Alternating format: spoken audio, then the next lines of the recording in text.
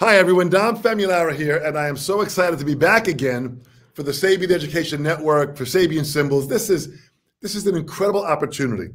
And what this crazy pandemic has given us is the ability of being able to use technology to our advantage, that we can deliver to you all these different great interviews and information. I mean, I'm in my studio right now, and I have a chance to bring today a very dear friend of mine, and I say one of my oldest dear drumming friends for sure. Would you please welcome Larry Levine? Thank you, Dom, and thank you to you and Joe and everyone at Sabian for extending the invitation. I am honored and I appreciate it.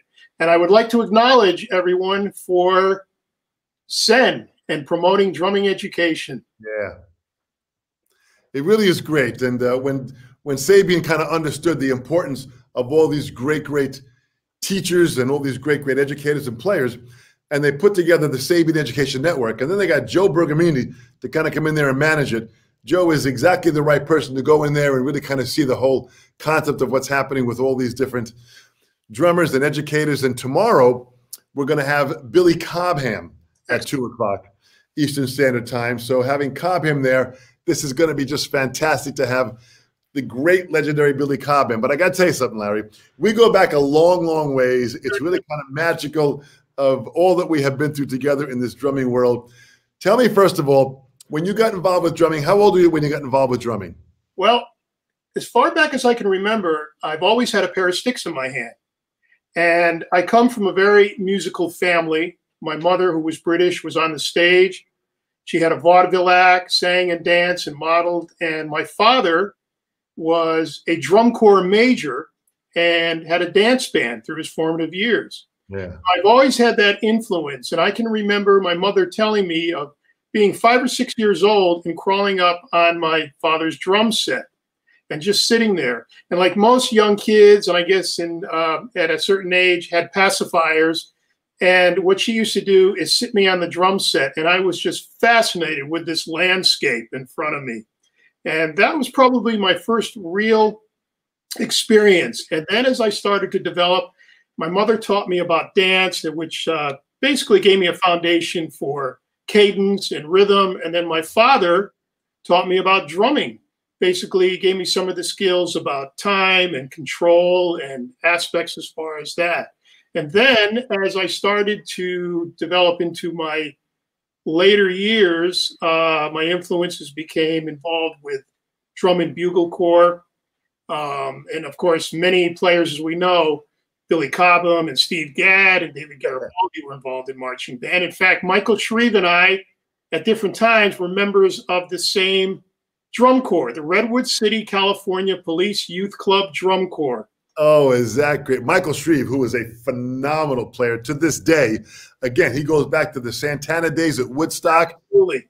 Woo! Fantastic. Well, that's great experience. So you had drum corps chops that you were developing at a young age. Exactly. And then, of course, taking those variations and applying to the drum set. My father always taught me about working in the drum set, developing coordination, developing independence, developing control as far as that.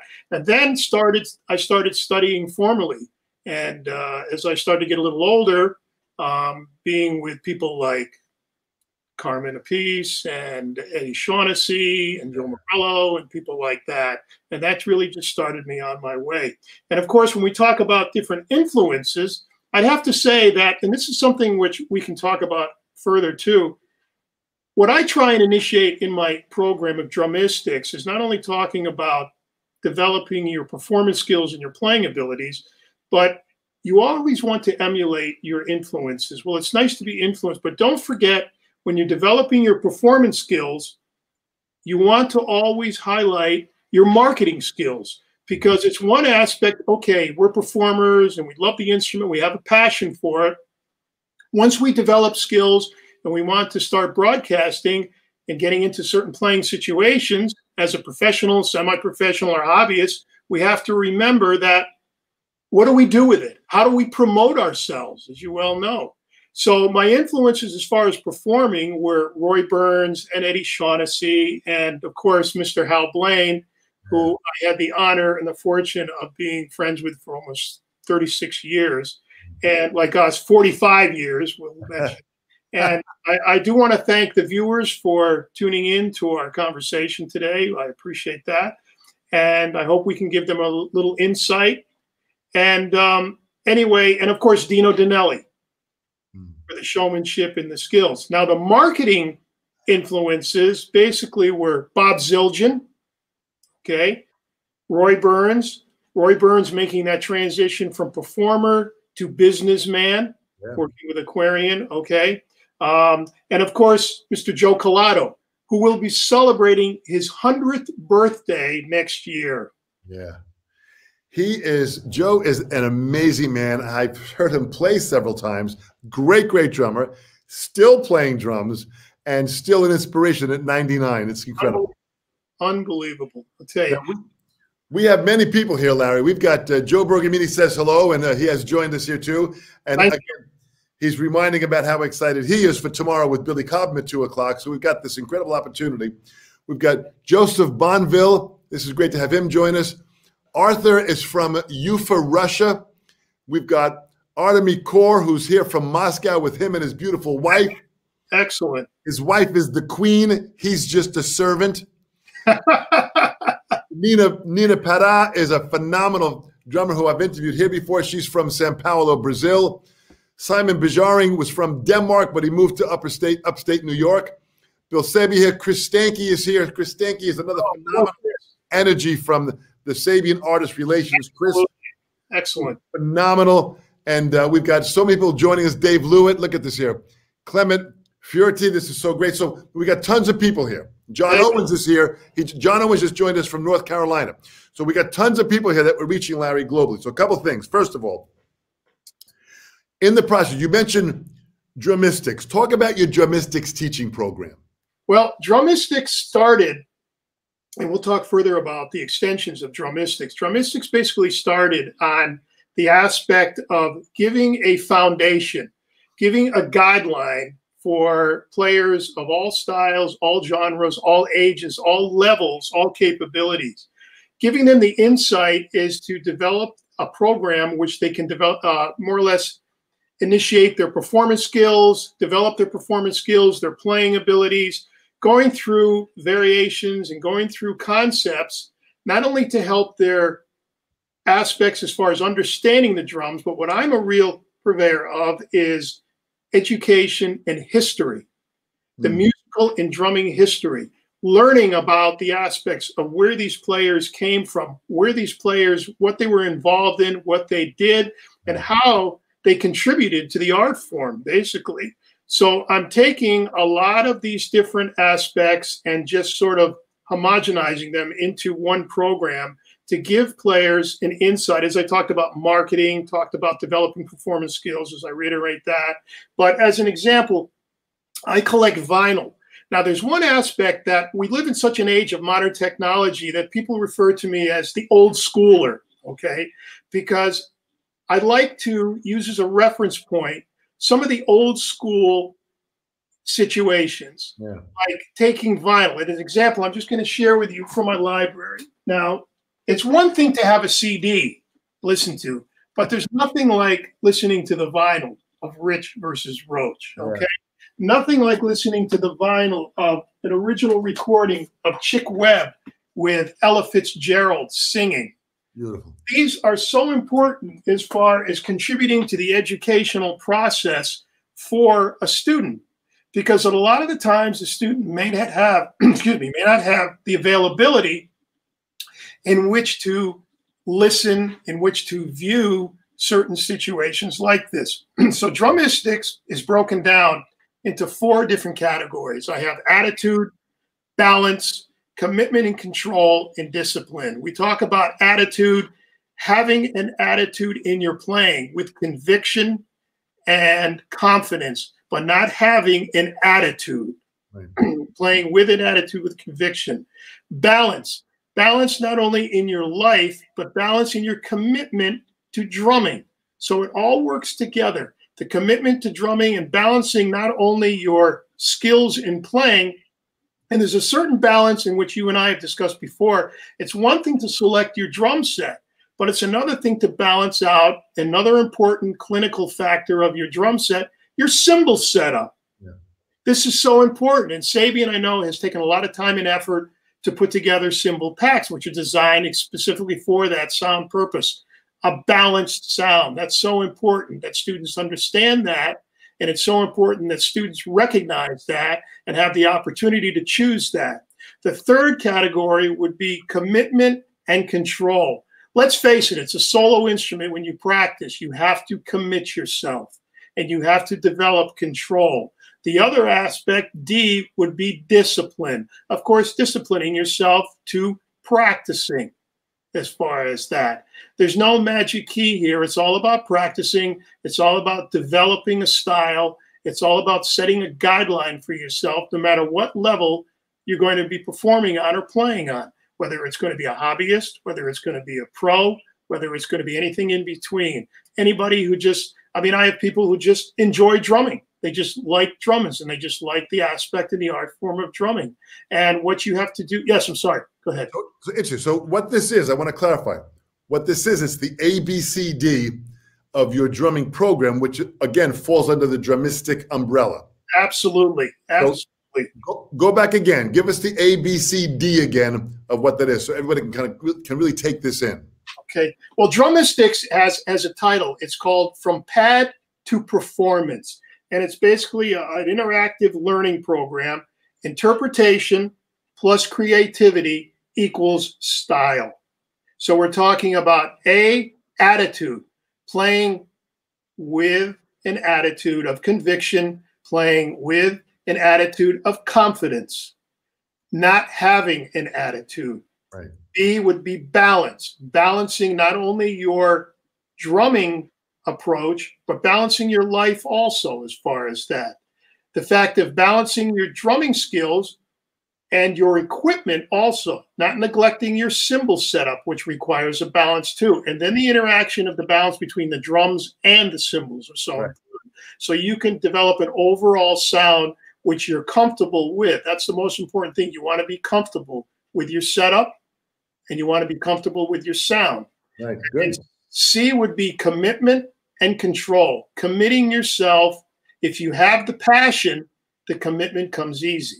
Yeah. Developing the control, and a D, of course, being the discipline. Disciplining yourself to practicing and disciplining yourself to furthering your education in drumming. So you take each of these students through these different steps of these areas. Absolutely. And by having that, you're developing not only their drumming skills, but their personality skills, their open-mindedness to have the attitude. Absolutely. The commitment, the discipline, the balance. It's beautiful. Beautiful. Excuse me. For the people who want to pursue, say, a professional aspect, we talk about the marketing, developing marketing skills. And how do, as I mentioned earlier, how do you take your drumming skills and promote it? That's the important thing. And with people like yourself as a guide and people like, as I said, the people from Sabian and SEN, it offers them a platform now in which to make the direction, I think, a little easier for them, because now they can see different sources in which to choose from. And I think that's so important. And education, to me, is the primary, is one, I shouldn't say is one of the primary aspects of the program, educating everybody in the whole concept of drumming, enjoying your drumming, having the passion and trying to recognize that passion and hopefully reawaken that passion and to inspire them, to motivate them, to educate them, and of course to entertain them. Absolutely, Larry. Boy, this is really fantastic. You know, we've got several more people joining us. We've got Rocky Petrocelli. Absolutely. She's there. We've got Bruno Muse, who's from Antwerp, Belgium. He's on right now, checking out what's happening. Steve Fraskel from in Michigan. He's from Steve Frakes in Michigan. Drum Love. I don't know what that means, but thanks for joining us. Thank you. We've got Bobby Angeletta, who's had joined us here. Bobby, of course. Your area of where you are. So this is incredible. So with this here, so you're taking them through this journey. Let's go back now over the history again. Okay. I mean, you are a proponent of history. You have some Davy Tuff recordings, right? Right. I was just going to mention that people like Rocky and Petrocelli and Joe Bonville are close friends of mine. Now, Rocky has one of the top music studios and stores in the area. And we were talking about later the projects that I was involved in. We talk about history. And we're actually collaborating on setting up a series of DH Drumistics masterclasses with his studio, Drum History Masterclasses, where we can take people through the whole series of developing. And I mentioned about recordings, and I just grabbed a few of these recordings that I have. And this is something, as I mentioned, that it's one thing to have the extensive technology that we have. Yes, we can listen to the CD, we can watch the DVD, but it's one thing to have the actual recording of Artie Shaw with Buddy playing. And it's one thing to have the actual album of Gene Krupa, Percussion King. So it's one thing, and I just have, and it's one thing to have Buddy Rich's big band. I mean, the list goes on Tony Williams' Lifetime. The list goes on and on with these. And also the Skyliners, Drum and Bugle Corps, okay? Yeah. The Rascals. I mean, when you have vinyl this extensive, I believe, share it.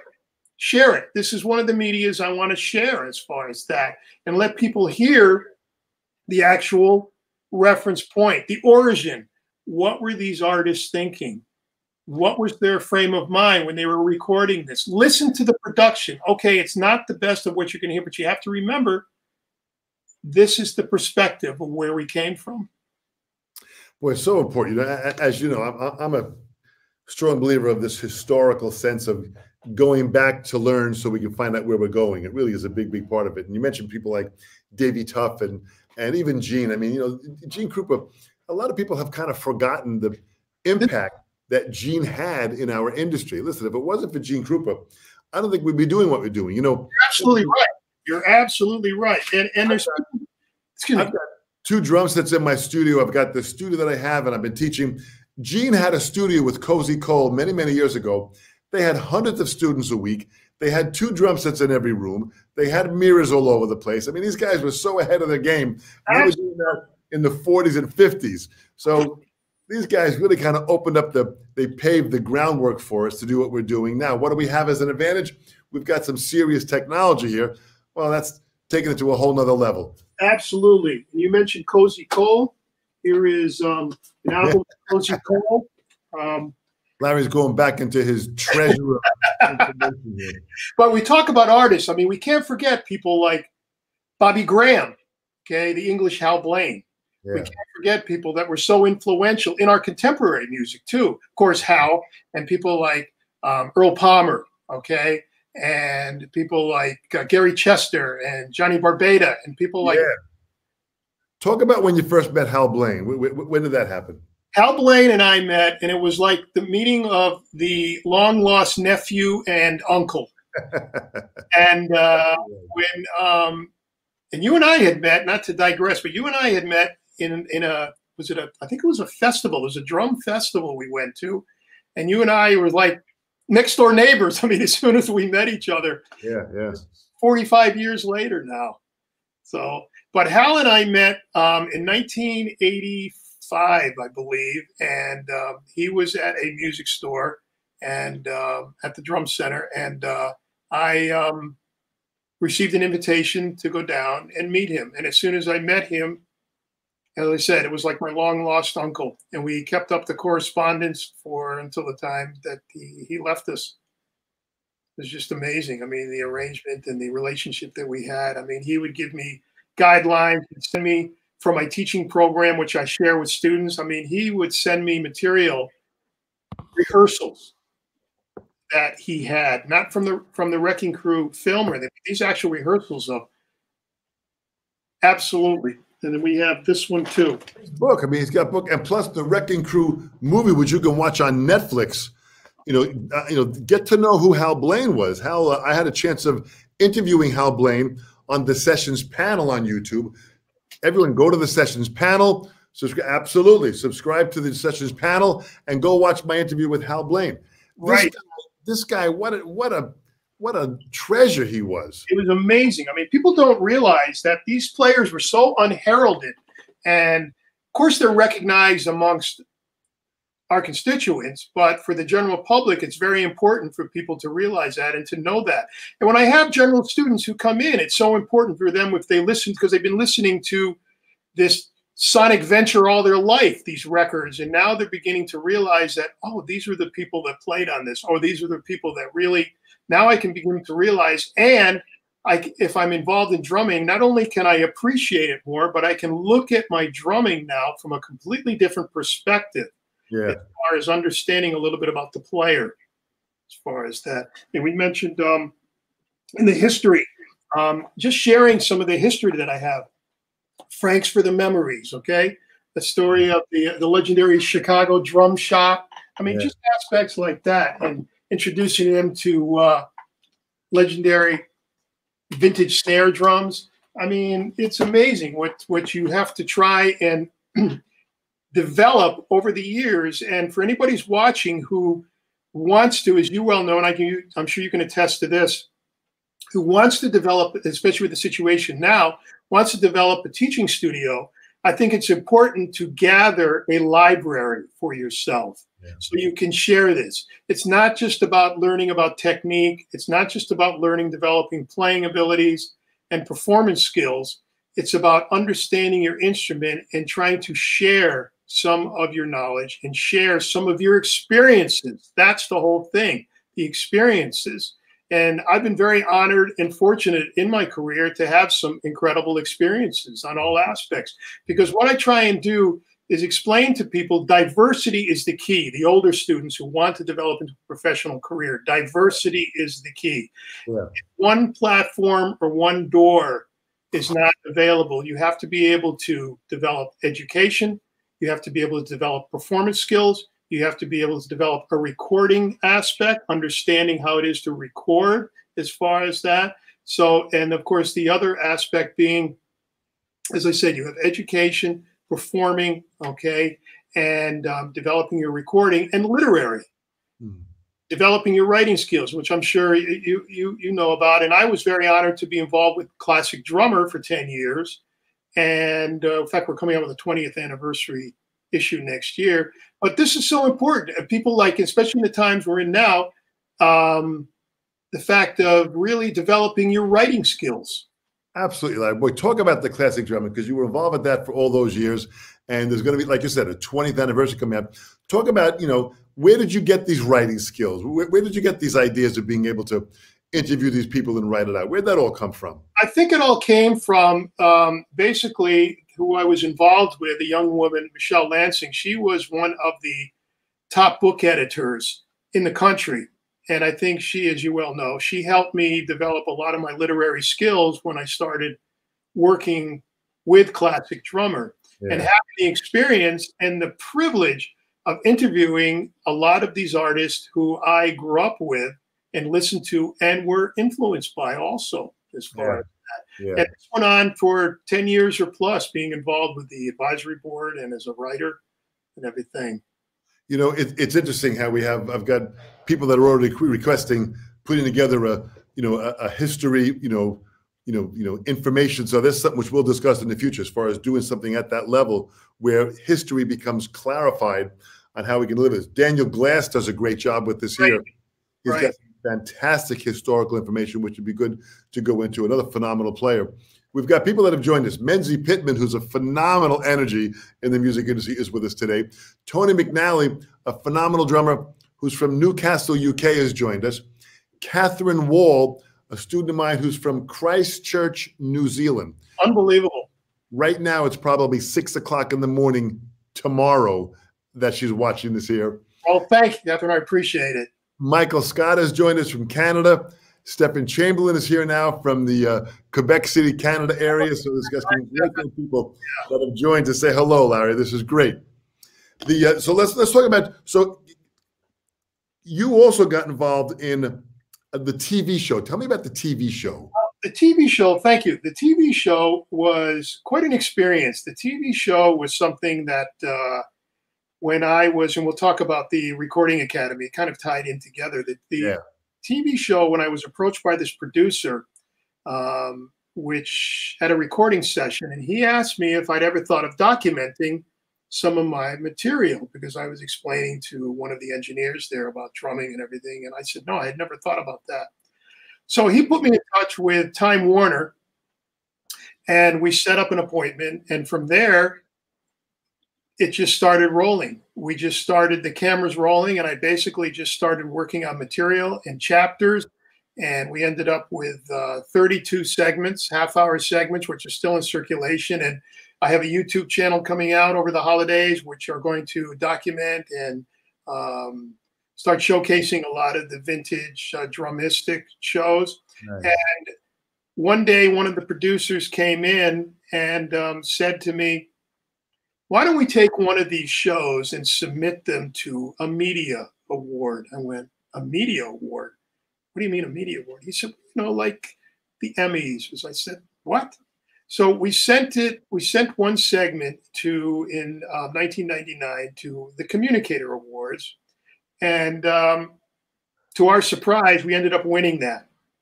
The following year later, we decided to submit it to the Videographer Awards. And that was in 2000. We ended up winning that. So it just basically escalated. And after that, we had a lot of calls and a lot of inquiries into the show. Now, from the show, another interesting story was that in another recording studio, in another session, I was approached by someone, another producer, and he was talking about the Recording Academy. In the Recording Academy, and this all ties in with education again, he explained to me about the Recording Academy being the committee that votes on the Grammys. Well, as a result of that, I ended up contacting them, and it was a whole process, and I was honored to be voted in, and you can take it from there as far as what happened from that. Listen, you've taken this to, you've got a whole wall of awards that, you know, has blown me. Can you turn the camera, just show the people that wall of awards if you can, Larry. This is, I want everyone to see that. This is hard work. This is, you're in your studio right now at your home studio. He's got a whole wall of awards from the Grammys and from all around different organizations. This is hard work and effort in the drumming community to keep music alive, both in the teaching and recording ability and even in the media ability with the magazine. This is incredible to see, Larry, that you know, what you've accomplished in your lifetime. That has been so great to see the workings of all this hard work is paying off. Well, I think it comes down to a lot of support also. And again, it all stems from working with an attitude, but not having an attitude, having that conviction and being able to really provide some kind of service and having the passion. If people have the passion, then it definitely will enroll itself. That's the way I believe in it, following a natural approach. Everything happens for an organic reason as far as that. It really is, Larry. You know, everyone that has joined on, I'm blown away. I mean, Michael Scott is a wonderful student of mine. He's studied with many, many other people. He's heavily into research in the history. He lives up in not that far outside of Toronto in Canada and in Hamilton. It's just so great to see these people that have come on that get it also.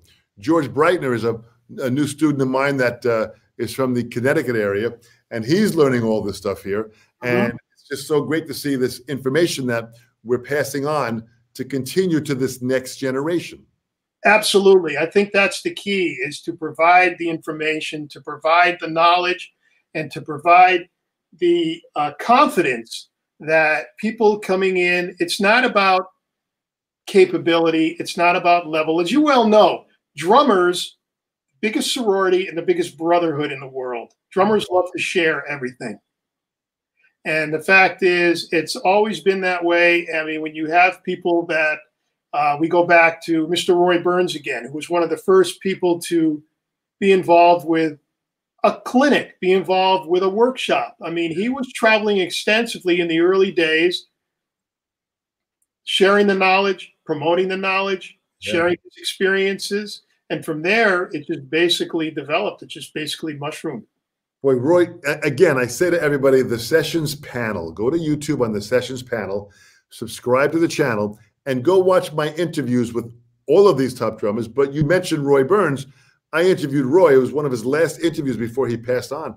And just, I mean, he played the early days. He talked about playing with Benny Goodman. This is a guy that really was so dedicated at all levels, playing the educational part, the manufacturing part, the writing for Modern Drummer magazine all those years.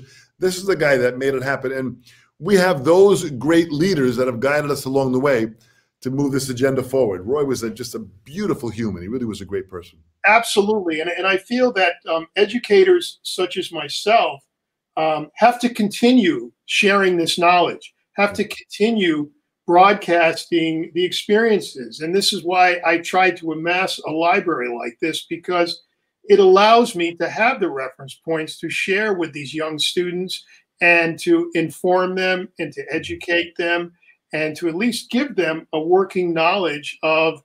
Many of them may not even be able to go out or be able to perform. But the fact is, at least they'll have an understanding of the art form of drumming, that it's not just about coming in and learning to develop your playing skills and your performance abilities. It's about understanding the instrument. And I think that's so important. Boy, look at how great this is. Check this out from George Breitner. George, thank you. Right? I wish there were access to programs like this 20 to 30 years ago. The younger generation has such an opportunity to learn from drumming masters right here in their own home. This is, George, well put. This is the new world we live in now. George, thank you very much. We appreciate it. Thank you for your support. It really, really is amazing. We've got Claude Hoffman here, who's a wonderful drummer from Belgium. He has joined us also. So it's just so great to see all these different drummers that come in here. And it's just incredible to see the fact that we have this opportunity now to kind of get out there and have this accessibility. Right, right. And people are always inquiring and asking me about situations that what direction can I go in? What avenues can I take? And again, it's to reiterate, and I've been very blessed to have and honored to have students who have really excelled. Jason Bittner and Joe Travers and people like that, Lindsey Barton and Jimmy Aiello from Massachusetts. Excellent drummers in their own right who have actually gone on to perform and actually worked in the capacity of a much larger scale, probably national and international as far as that. So, boy, this is well taken. And Jason Bittner, who's a phenomenal player. Jason is actually a part of the Modern Drummer Festival. Absolutely. That's happening this Saturday, September 12th, for everyone to go to moderndrummer.com, buy your ticket. It's a tribute to Neil Peart. It is an absolutely phenomenal event that's going on, and Jason's a part of it. I saw Jason's footage. He plays great and gives an incredible tour of his collection of Neil Peart kits. You got to go buy and just watch the show just for that. It's fantastic. Jason's a real good person. I can remember him being 16 years old and coming to my clinics. Am I dating myself now, Jay? And, I knew that he was destined. I knew that he was destined from then on as far. And Joe Travers, of course, Frank Zappa, keeper of the Zappa Vault now, and people like that. So I think that, and I'm sure you can attest this, and a lot of the viewers can attest to this as far as instructors, I think it's really satisfying and gratifying when you see students like that who you have tried to initiate and give direction and guidelines to and set forth some kind of aspect to help them and assist them with their drumming, take it to another level and just excel in that level. I think that's so gratifying for the instructor and for the teacher. And it makes it all worthwhile when it comes to different aspects like that. Absolutely, Larry. You know, so you live in the Albany area, upstate New York. Saratoga Springs, yes. Right. So what educators are there? Who'd you start learning from to develop all your skills? Who were some of the teachers around that area in the early days? Well, I think one of the teachers that I was really involved with was David Hanlon. And David was out of Syracuse. And David really understood my direction and really understood how to develop my skills. And he knew that I wanted, even though I was performing with a band and touring, and we've all done that, and that most of us have done that, okay? And I had that aspect. I wanted to always pursue education. And in the area, as far as the Albany area, we had people like Freddie Blood, okay, who was a very renowned jazz drummer. Yeah. And I can remember that my father was very friendly with Cozy Cole. And when Cozy Cole would come into the area, okay, my father would bring me down and I would sit with Cozy Cole. And it was just amazing. And then I remember my father said, I have tickets to this performance I would like to take you to. I think I was about 10. And he took me to see Buddy. And that was it. Okay, it was a theater in the Round. And, in Albany, and I think that was it as far as that. But then I started to pursue it, and my father would take me to New York to meet different people and to meet different drummers that were really involved in the field. And as I said, like Cozy and people like that. And that's where I basically learned. And then to be able to travel when I started to get a little older, he was always teaching me the basic concepts of playing, and drum corps really opened up a lot of doors. And I'm sure you can attest, again, I mentioned this, the fact that being able to take your skills and embellish on them, being able to take your skills from drum corps and being able to develop them on the drum set. Drum corps is a great, great platform. It's a great avenue in which to really, really endeavor in as far as learning about drumming skills and learning about in your craft. It'll open your mind for sure. You know who joined us, who's been listening, is Guy Gelso. Oh my God. Is a phenomenal drummer with the band Zebra.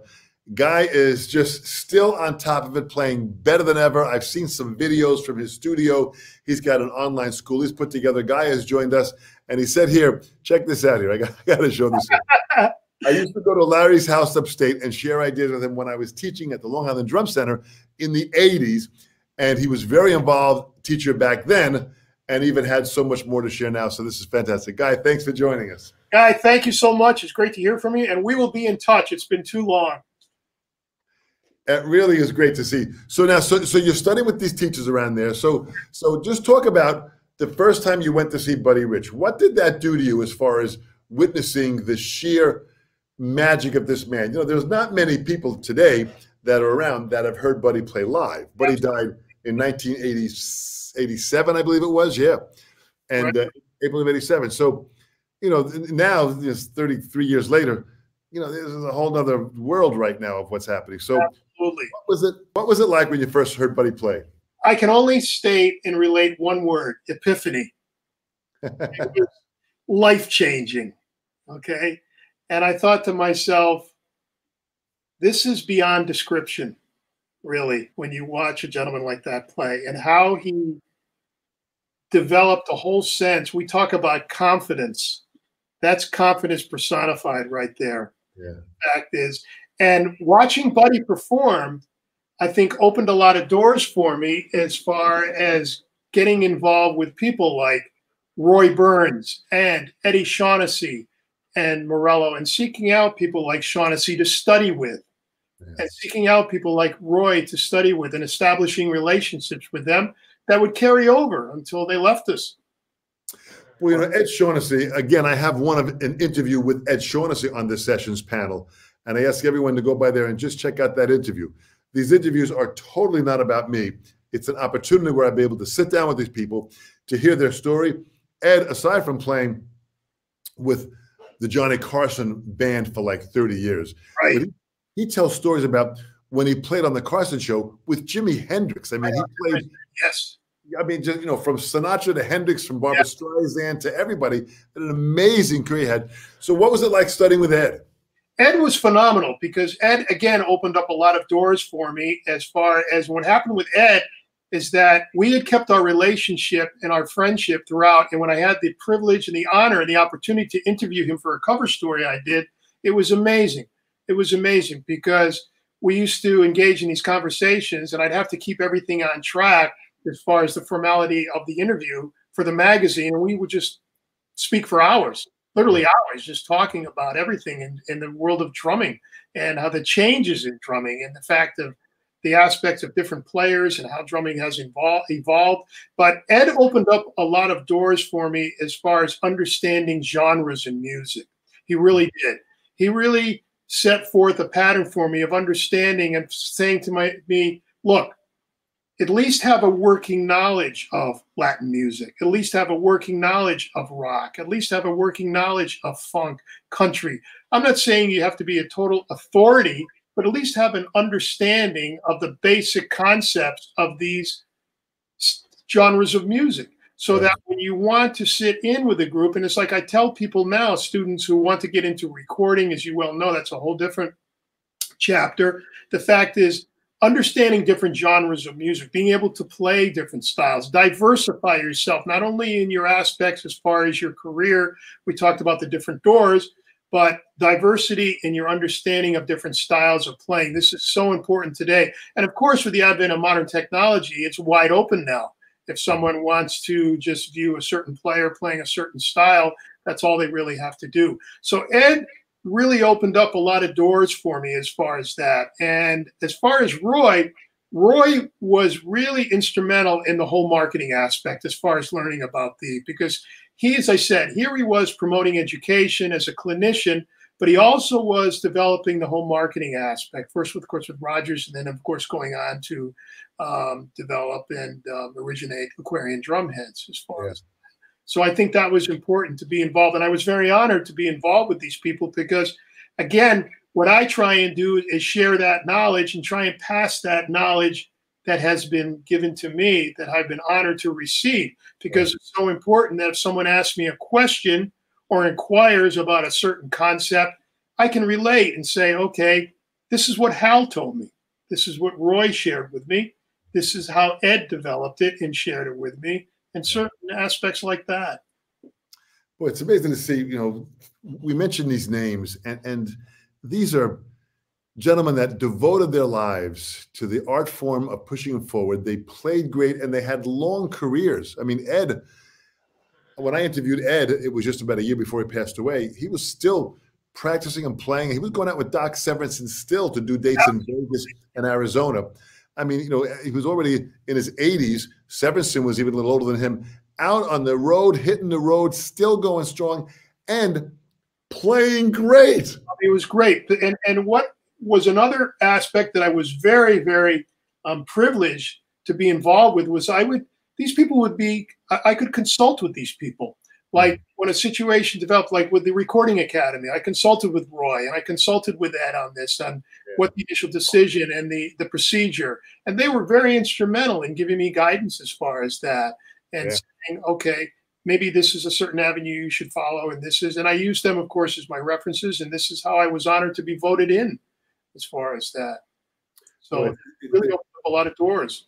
But, you know, you really took from these great players, Larry, and you incorporated that into not only your personality, you incorporated it into your style of playing, you incorporated it into your style of teaching, and you really kind of took this in, and you really are one of the guys that are now, you know, carrying on this legacy that is so important for everyone to understand. Absolutely. The next generation and this current generation. Absolutely. We can't, you know, mislead ourselves by just only looking forward. There is some phenomenal playing that had gone on that is still equally inspiring today as when I heard it 40 years ago.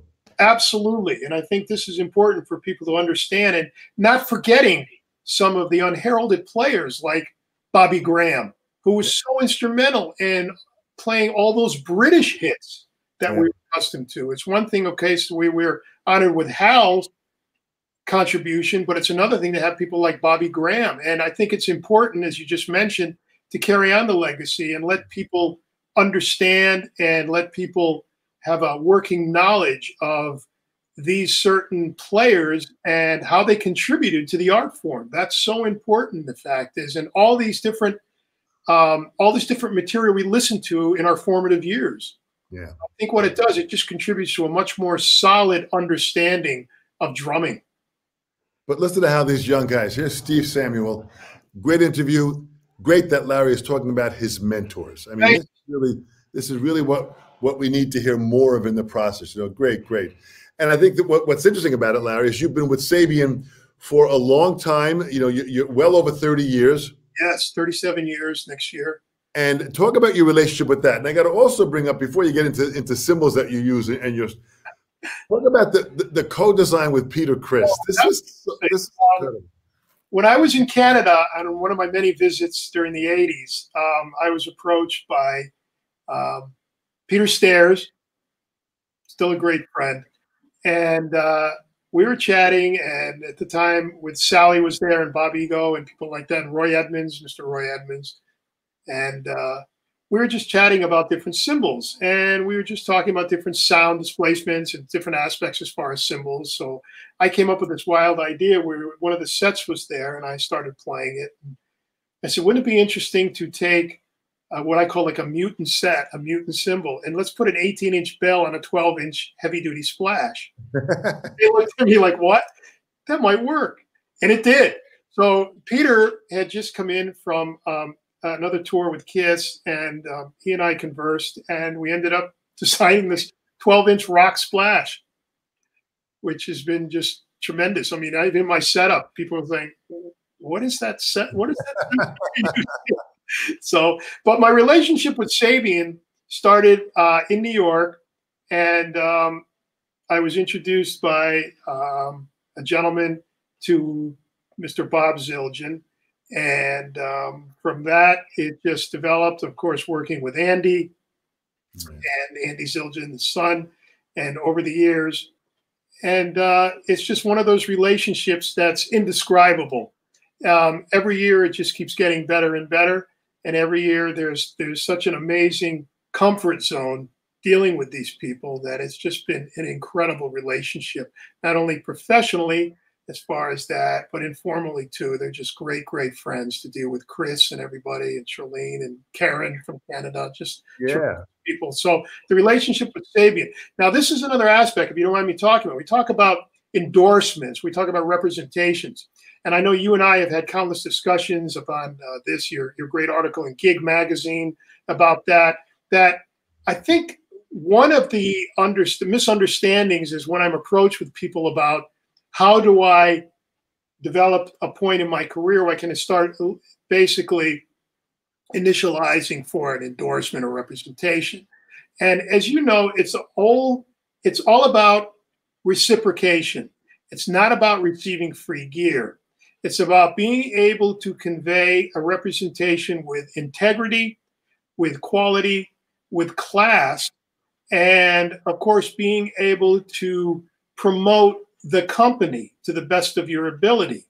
And if you have something to offer and promote them, then I think it's all legitimized. But the fact is, we try to talk about the fact that endorsements, a lot of times, representations, a lot of times, seem to curve in the wrong direction. And people think, okay, if I hook up with a company, I'm going to be receiving free gear, which is the last aspect we are considering as far as that. So my relationship with Sabian, lasting almost 40 years, is because of that, because I've tried to at least convey a reciprocating relationship with them. As much as they give to me, I try and give as much in return. As far as Absolutely. Talk about the symbols specifically. What symbols do you have on your set? Any line in particular that you? I'm using. I have a list here, depending on the situation. I mean, I'm basically using for my hi-hat. I like to choose between my 13-inch HHX, okay, the groove hats, and I'll also use a set of the AAX Studio hats, okay, and then for general teaching and general performances, depending on the situation, sometimes I use what's a 12-inch set of AA mini hats with a set of rivets in the bottom, which gives a nice wash, a nice little sustain as far as that. And then for crashes, I'll use anything from a 12 to a 14 to 16, anything from AAs to AAXs, Studio, and medium crashes to thin crashes. And then for special effects, I like to use 14-inch Chinas, AA Chinas, and for my rides, I'll choose. I actually been getting into my 18-inch Ed Thigpen, okay, signature flat ride. How great was that symbol? That's a great symbol. And then, of course, for general purposes and teaching and recording, I like to use my 18-inch El Sabor.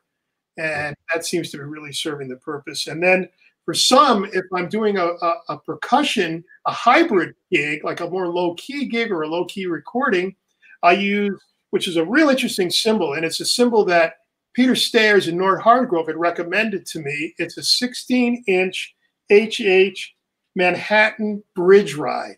Nice. Which is a great symbol. And then, of course, for my effects, my splashes, I'll use the 8-inch Roctagon with a couple of rivets in it. And one other symbol, that's a 12-inch rock splash. So it changes.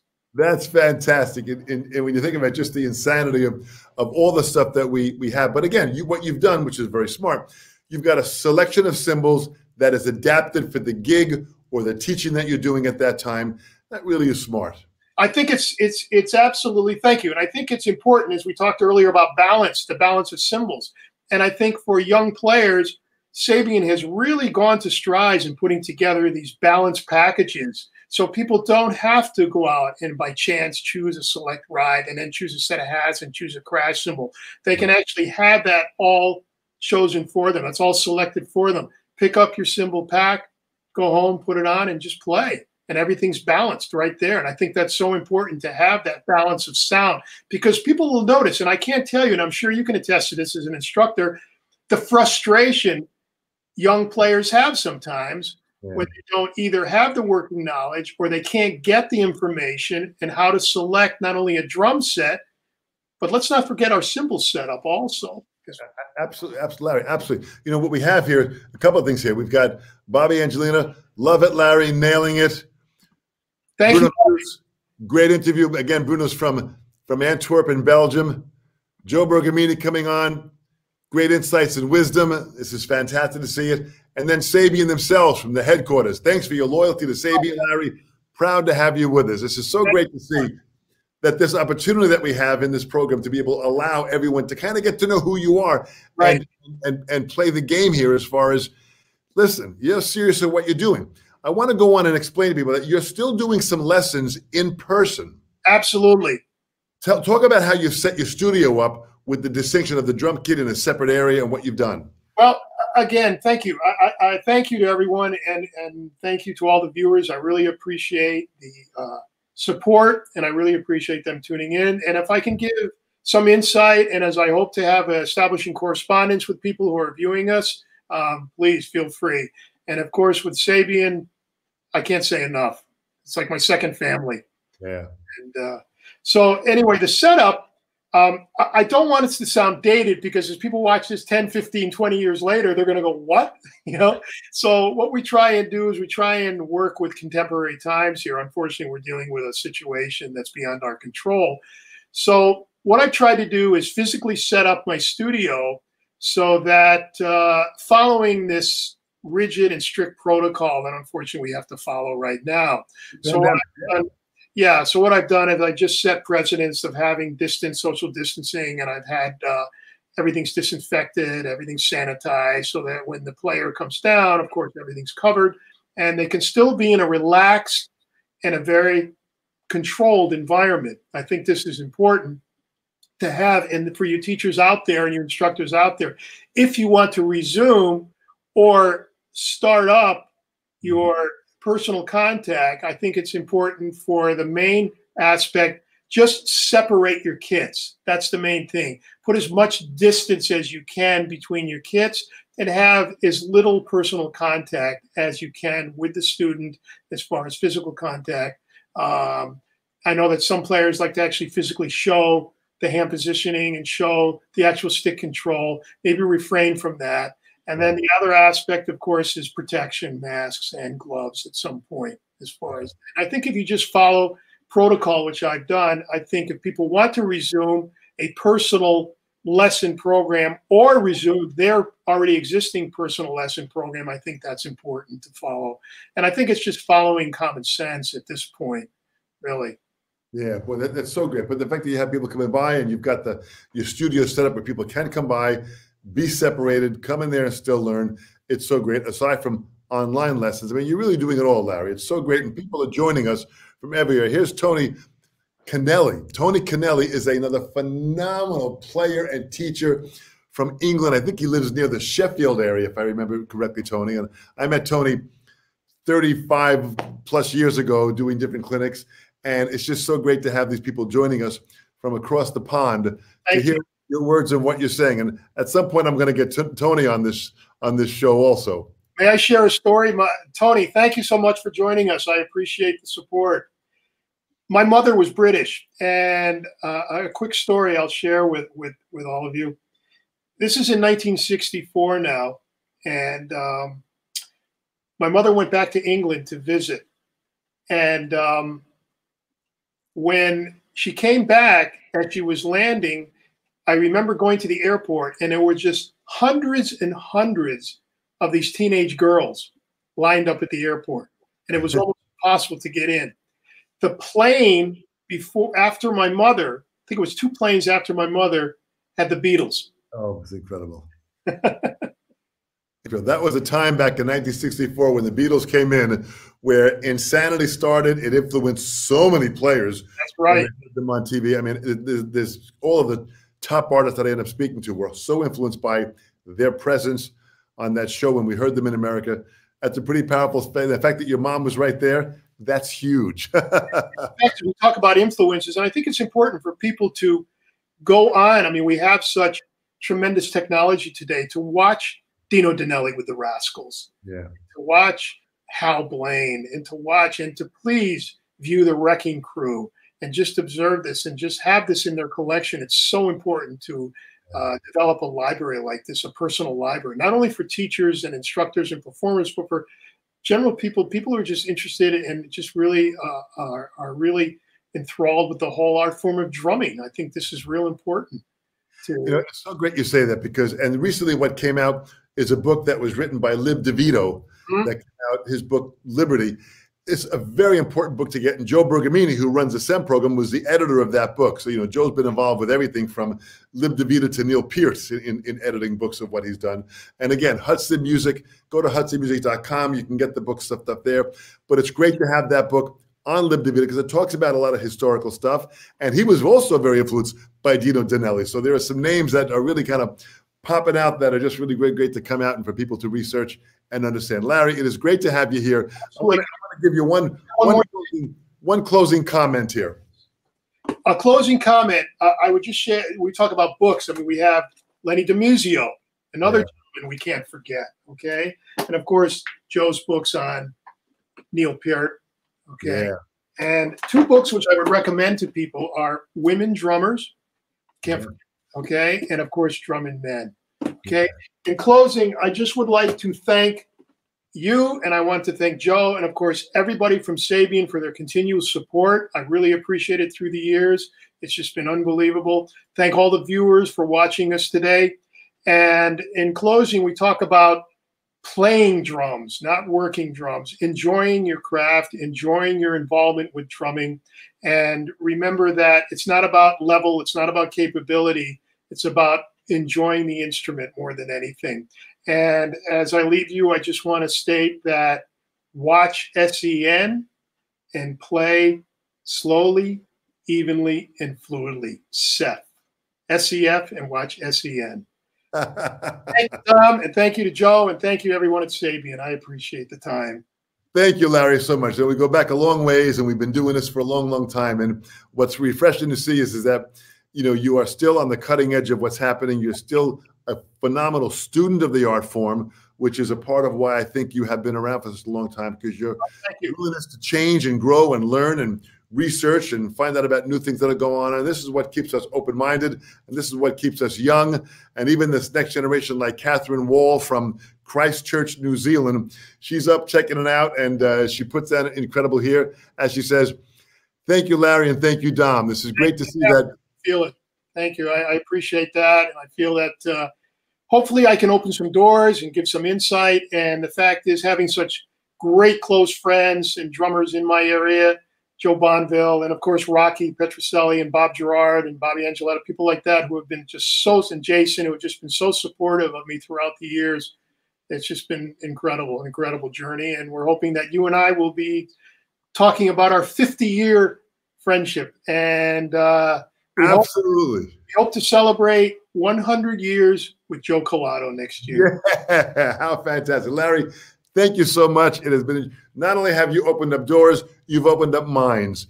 Keep on going strong. Stay well, stay safe, and I'll talk to you soon for sure. Everyone, too, stay safe, take care, and thank you again for tuning in. I appreciate the time.